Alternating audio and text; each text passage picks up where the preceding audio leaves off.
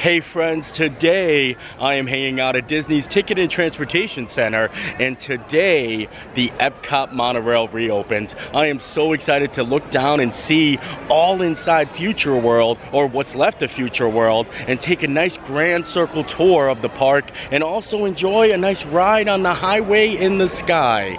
Anywho's, let's go do this.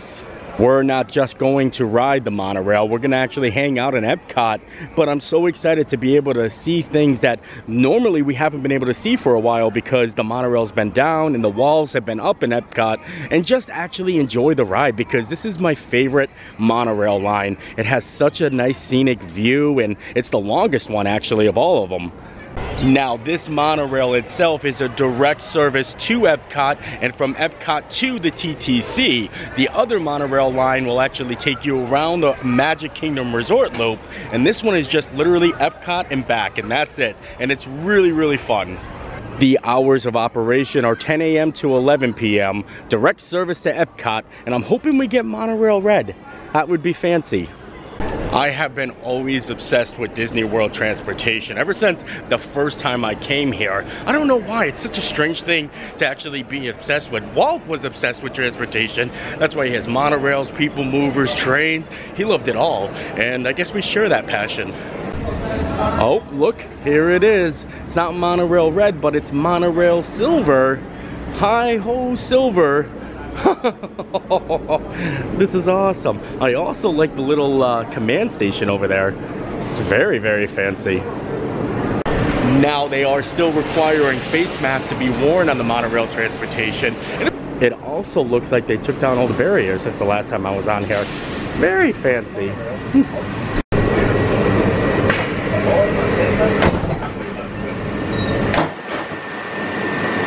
Ladies and gentlemen, our next stop will be Epcot. For your safety and the safety of others around you, please wear your face coverings while on the monorail. Thank you and welcome aboard Monorail Silver. Looks like we're leaving Magic Kingdom. Isn't that so cool? Oh, here we go. We're making it to Epcot.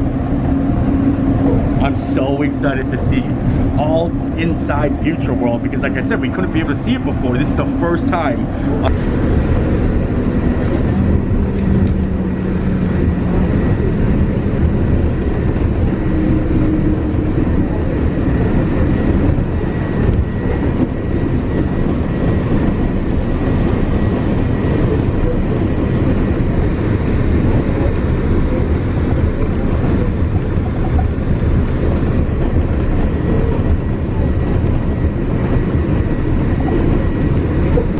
We're gonna be able to see a little bit of the construction for Guardians of the Galaxy. There's so many things. I just want to look at everything. Wow.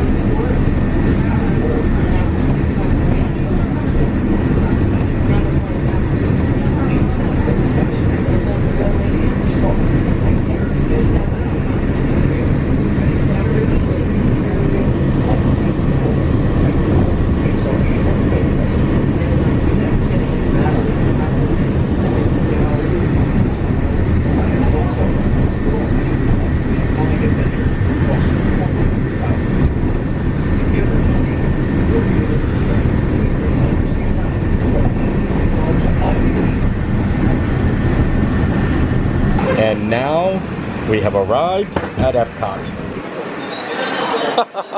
That is amazing, isn't it? Oh, so happy this is back. Everyone's excited to take their mask off too. It feels so good to say, yeah, I took the monorail over to Epcot and now we can hang out here for a little bit. And guess what? I just thought about this. We can hop to Magic Kingdom with ease. Like, we don't have to actually go through parking or buses or anything like that. We can just literally take the monorail right back to Magic Kingdom, making park hopping so much easier. That sounds like a perfect idea. We're gonna hang out at Epcot, try some food and wine, and then hop over to Magic Kingdom. And look, as we're speaking, here comes the monorail. Oh, wow, I'm sorry. I know a lot of people probably don't get as excited about monorails as I do, but this is a big thing. Like, this is a big thing for me.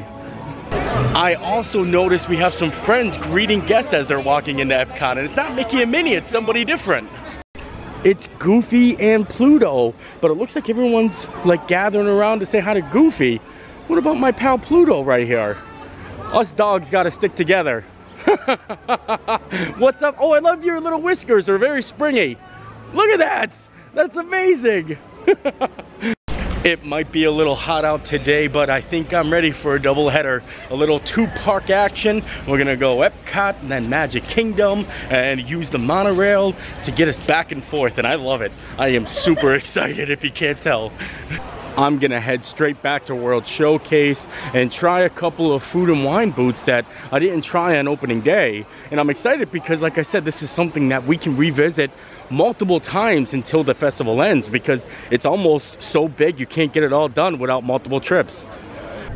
One of the stands I wanted to actually visit while I was here was Australia, because they have the grilled sweet and spicy bushberry shrimp, which looked phenomenal. And then also I might be looking at getting the Cooper's Brewery original pale ale. I think I had that last year, but this spicy shrimp, well, sweet and spicy shrimp, looked amazing.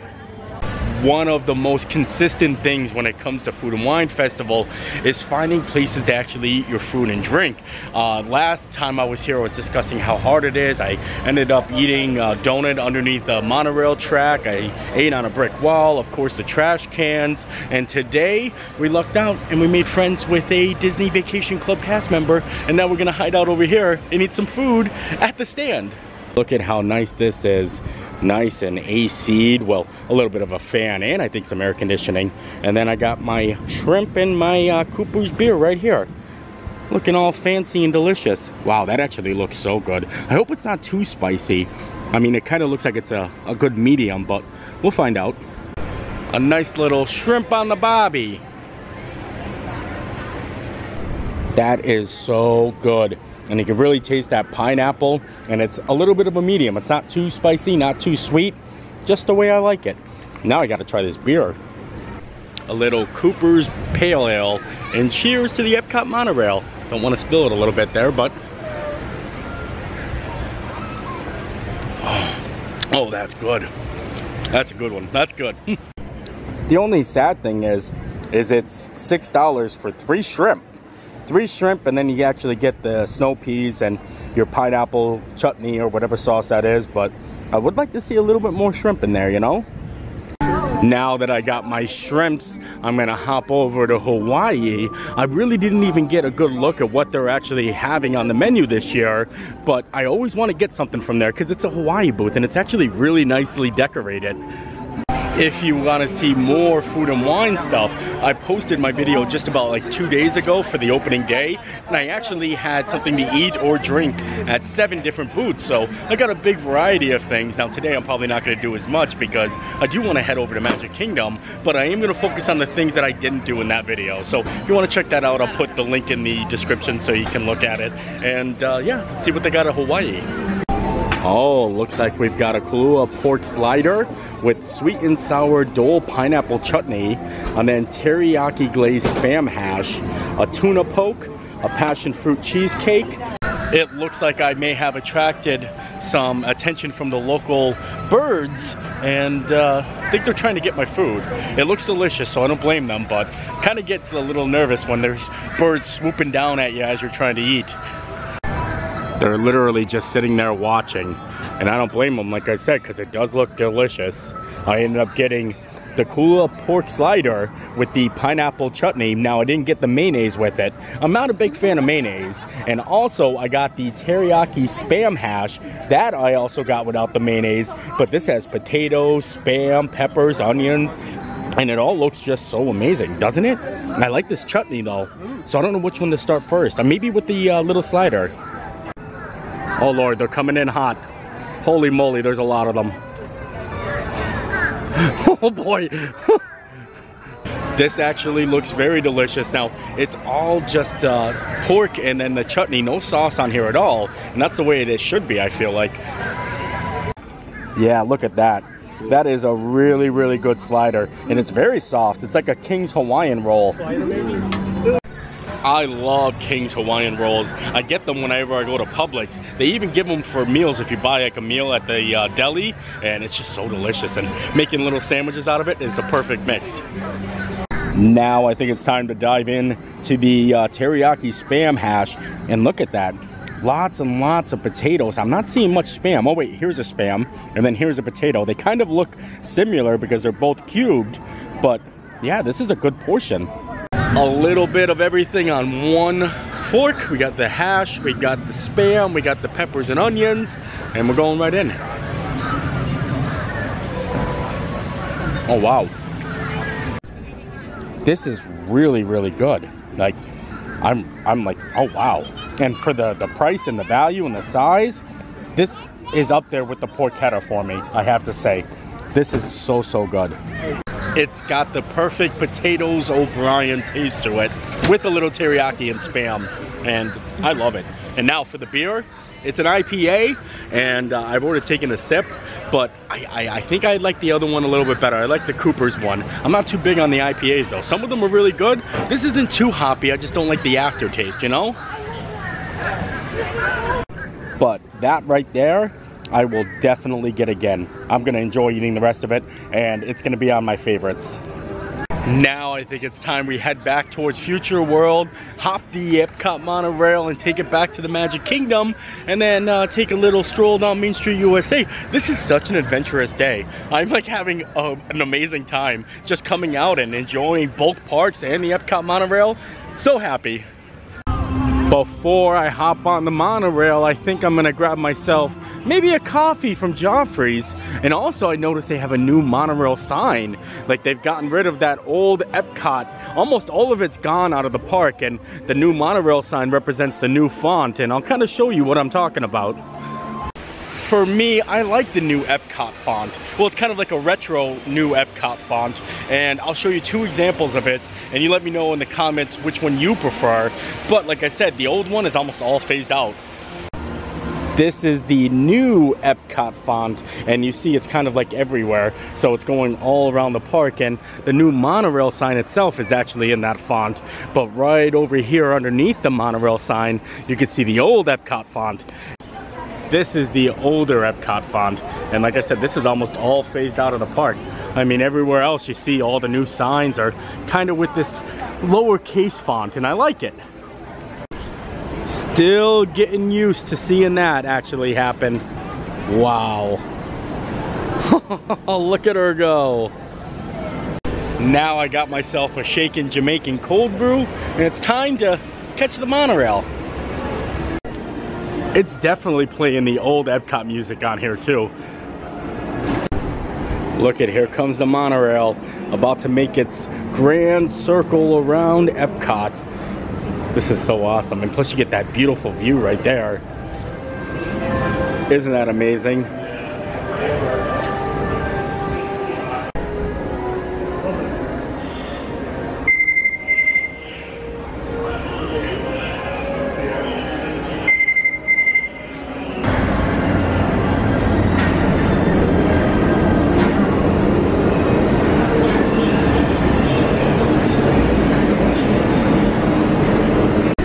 What are the chances we got monorail silver again? It's like our lucky monorail today. I remember the first time riding the monorail, I always used to look at the water thinking I would see an alligator. Has anybody else ever done that? I was obsessed. Every time I rode the monorail, I just constantly looked down and just tried to spot myself an alligator, because at that time I didn't live in Florida, so it wasn't like a, you know, a thing that I would normally see, and it's something I would want to see. From the Epcot Monorail to the Magic Kingdom Monorail. It's definitely a little shock to get used to wearing masks again. I normally wouldn't be taking the monorail, but it's because I haven't been able to, and yeah, I kind of feel like a monorail kind of day. Now, if I wanted to take the ferry boat, I wouldn't have to wear the mask, but since we're all about Epcot Monorail today, I gotta show love to Magic Kingdom as well. I may say that Epcot has my favorite monorail line, but I gotta say, this is my favorite view from the monorail. Look at that. Seriously, what a special day here today with the clouds. Holy moly, in the castle. And then we're getting a good look at Space Mountain.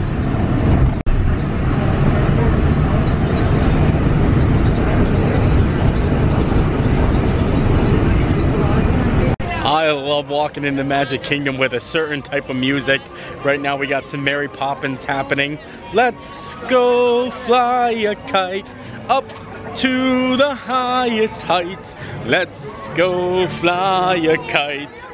And here we are. We made it to the most magical place on earth. Oh wow, look! And we get to see Tinkerbell as soon as we walk in. That's magical. You can fly, you can fly. I think I'm gonna head straight back to the PhilharMagic. That was one of the main reasons I wanted to come over here today. I want to see those new scenes that they have. Mickey's PhilharMagic has always been one of my favorite attractions. I mean, I love just the 4D, and then I love getting sprayed in the face with like the champagne and the Beauty and the Beast scene. It's really, really good. But take a look at that castle. Ooh, looks like we got another cavalcade coming through. Left to right, left to right, right, right. I'm going this way. Pick a side, pick a side. I'm going over here.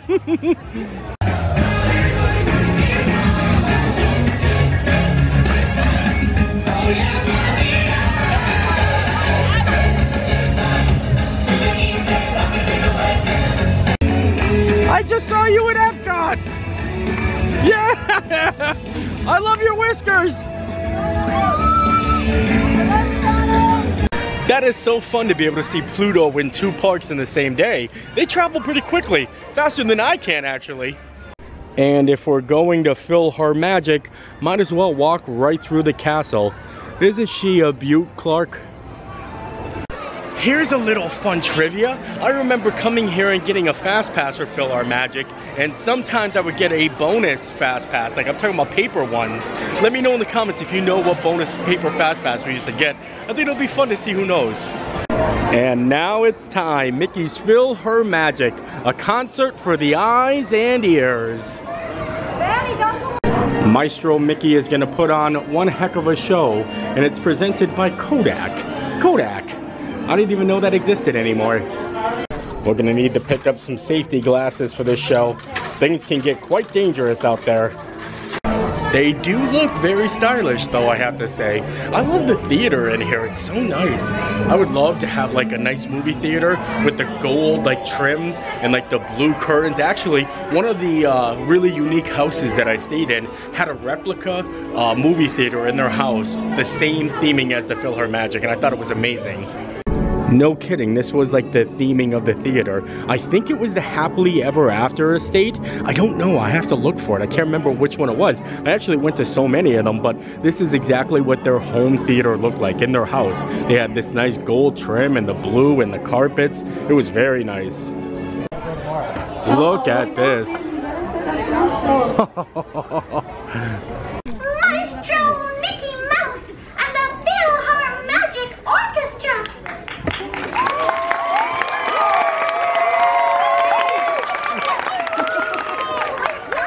The orchestra's missing it. It's showtime. Showtime? Well, I gotta open the curtains. Goody! We're not ready. What's that?